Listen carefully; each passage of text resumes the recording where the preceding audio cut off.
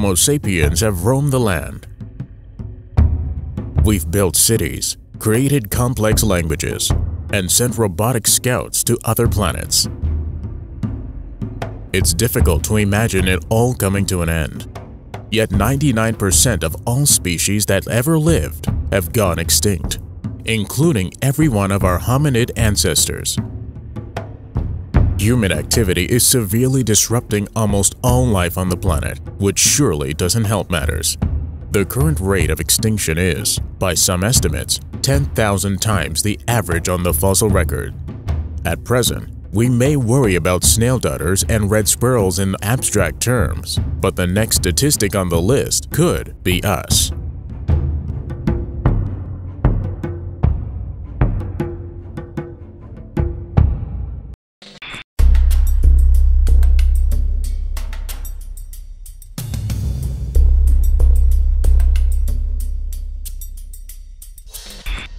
Number 10. Rogue black holes. Their gravity is so strong they swallow everything, even the light that might betray their presence. These objects orbit just like other stars, meaning that it is not terribly likely that one is headed our way. But if a normal star were moving towards us, we'd know it. With a black hole, there is little warning. The black hole wouldn't have to come all that close to Earth to bring ruin.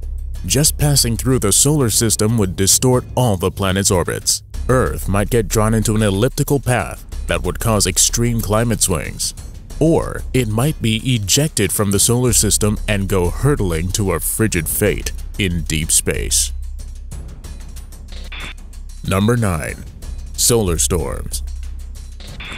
Our advanced, interconnected world depends on fast electronic connections between people in different countries, powered by the electricity grid, connections that the sun could easily knock out.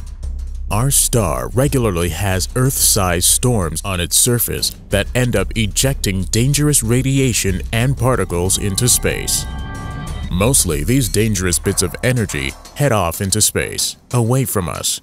But once in a while, the Earth might get in the way. If that were to happen, you can kiss goodbye to the internet and your electricity supply. Banks and governments would not be able to function. Satellites would be blinded. A storm on the sun could take us back to the Stone Age. Number 8. Global pandemic. In 1918, the world was recovering from 4 devastating years of war when the infamous Spanish influenza struck. Within 6 months, the virus had made its way around the world and killed around 50 million people, with most of the dead aged between 20 and 45. And that was at a time when the fastest way to get between continents was a ship. In the jet age, a lethal virus could spread from one side of the world to the other in less than a day and infect hundreds of millions, perhaps even billions of people. With so many people ill or dying, society would fall on its knees and the entire economy would collapse. Number 7. Cyber war. We live in a networked world. Computers not only give us useful information whenever we want it, they take control of our banks, power grids, and keep our supermarket shelves stocked.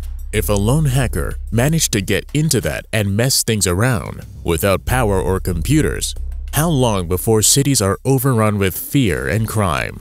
Without electricity, banks cannot give out money.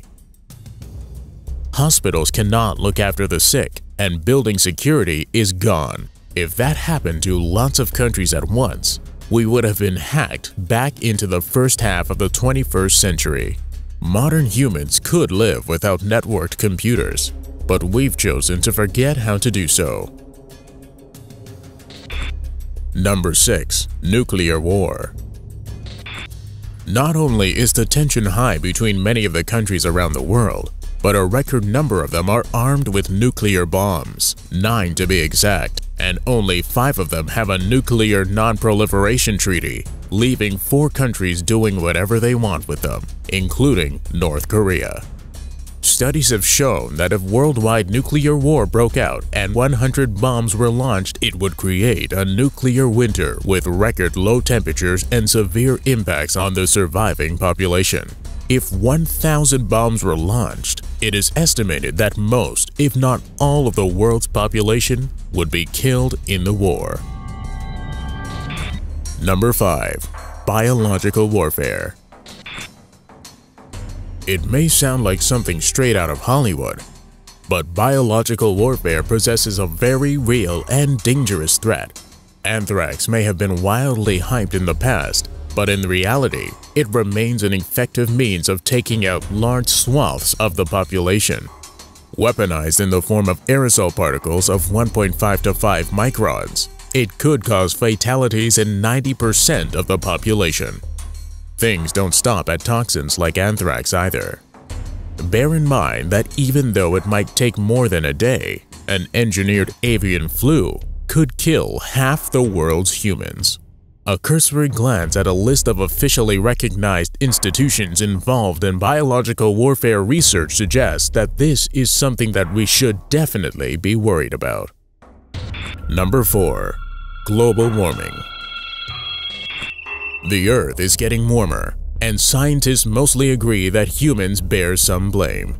It's easy to see how global warming could flood cities and ruin harvests. More recently, researchers like Paul Epstein of Harvard Medical School have raised the alarm that a balmier planet could also assist in the spread of infectious disease by providing a more suitable climate for parasites and spreading the range of tropical pathogens. That could include crop diseases, which, combined with substantial climate shifts, might cause famine.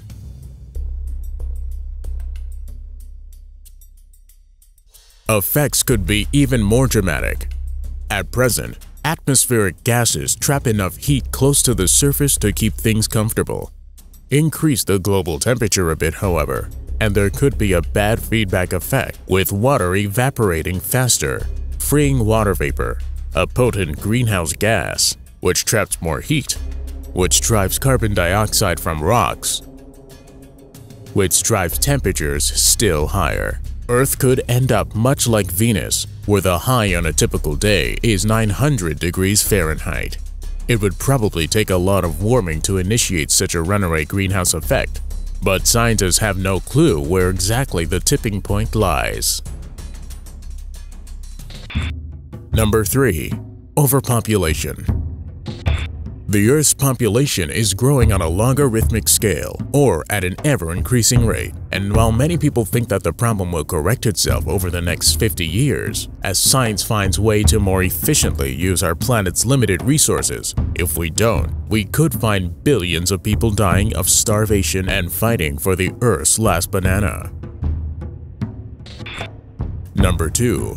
Climate catastrophe. This is the time of year India is most vulnerable to being hit by cyclones, killing at least 3 people, uprooting trees. Almost no serious scientists now doubt that human carbon emissions are having an effect on the planet's climate. The latest report by the Intergovernmental Panel on Climate Change suggested that containing temperature rises to below 2 degrees above the pre-industrial average is now unlikely, and that we face a future 3 or 4 degrees warmer than today. This will not literally end the world, but humanity will need all the resources at its disposal to cope with such a dramatic shift. Unfortunately, the effect of climate change will start to really kick in just at the point when human population is expected to peak, at about 9 billion by the middle of this century. Millions of mostly poor people face losing their homes to sea level rises by up to a meter or more by 2100. And shifting weather patterns may disrupt agriculture dramatically. Number 1. Artificial intelligence. Perhaps the most discussed apocalyptic threat of the moment, this refers to the development of machines and software with human-level intelligence. Such intelligences could not easily be controlled, either by the groups creating them or some international body, and would probably be able to boost their own intelligence. And if they decide humanity is of no value, to build a world without humans. But such artificial intelligence could easily combat most other risks in the report, making it a tool of great potential. At the moment, no one knows whether there is a real risk of extreme machine intelligence, and the researchers therefore give it a wide estimate of probability.